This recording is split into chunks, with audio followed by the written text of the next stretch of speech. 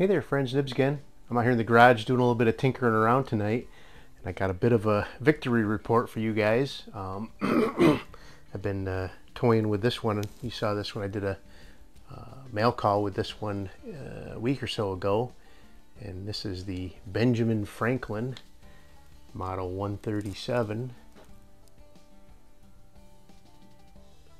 And this one was in pretty tough shape. Let me tell you, it was giving me some fits getting it working, but I persisted, and I have overcome.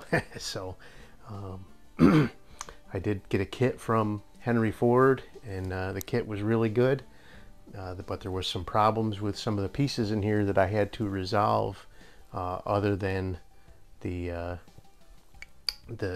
seal kit. So down inside of, right around in here, there is a little valve body that's actually soldered in there, so you can't get it out to work on it. And there is an inlet valve that when you pump, it moves back and lets the air go into the little air chamber, and then there's an exhaust valve in the back. Well, the seat for the inlet valve was pitted, I guess, best way to describe it, and put everything together, and I would pump it, and as soon as I would unpump, all the air would bleed right back out again. And now it's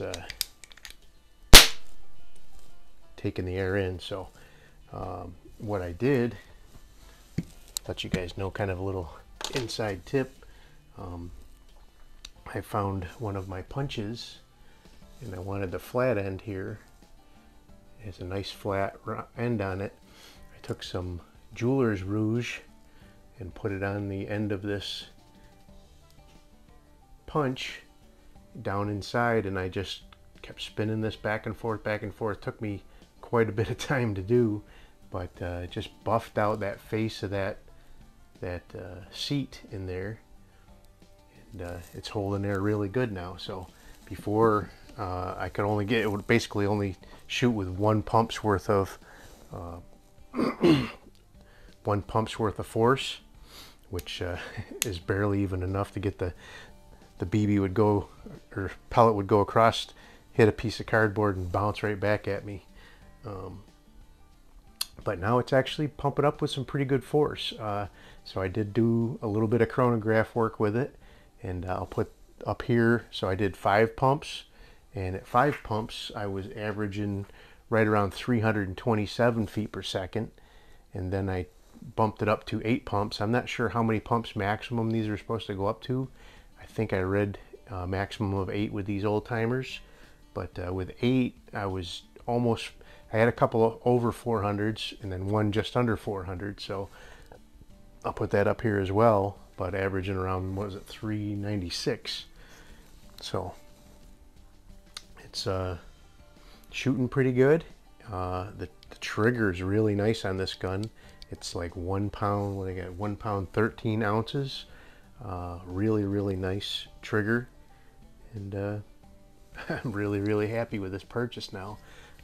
I was struggling with it. I've played with it for a couple of days out here now. Finally, I found a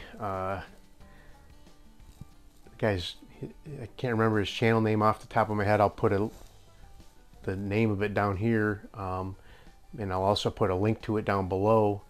But it's Professor something, and he has a 4-part series on how to rebuild these, and it's really good and really in depth.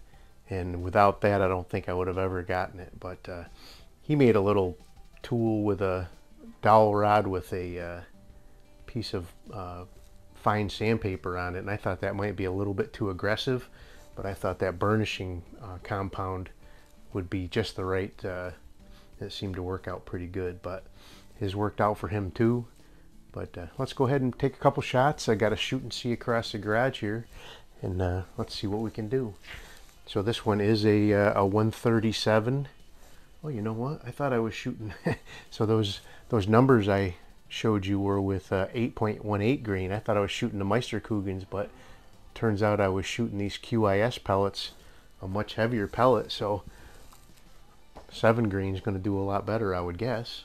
But let's go ahead and see what we can do.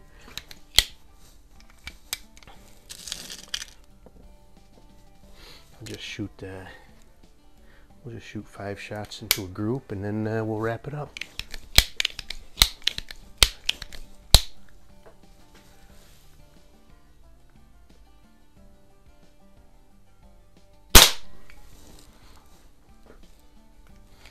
It is a good shooting little gun though.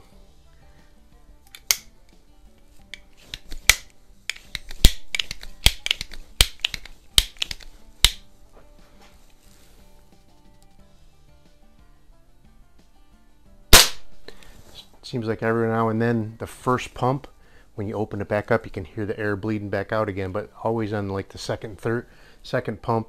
Sometimes on the first pump you don't hear it, but let me see if I can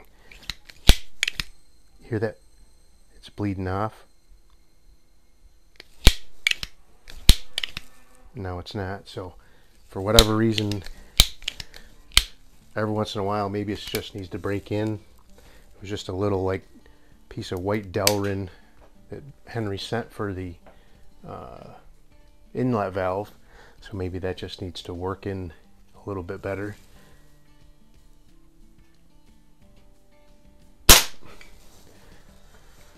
But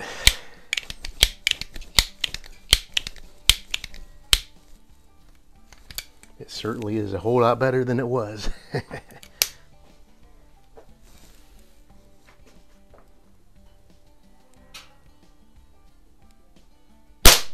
Ooh, that one went a little high. That's why, if you notice the first one there I did, I pumped it once, then I loaded it. That kind of gives that inlet valve a chance to seat a little bit before you start pumping it some more.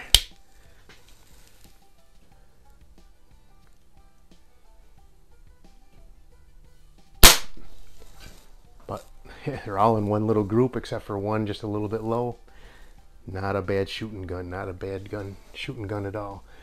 I still haven't started working on the 130, the early 130, because I've been tinkering with this one so much. But now that I've got this one done, I'll start working on that 130, and that one will be the next one I get fixed up. So anyway, this one will be going into the lineup as far as head-to-head challenges go. A lot of fun. Plenty of power. Whoop. My downrange illumination is needing recharged. But there you go. There is my Benjamin Franklin model 137. But from all I can tell, this is a real early one, and they started making these in 1936 or 46, sorry. So it's probably somewhere right around that vintage. Anyway, hope you liked the video. If you did, like, share, and subscribe. Make sure you hit that notification bell. You'll be notified when I do post up new videos.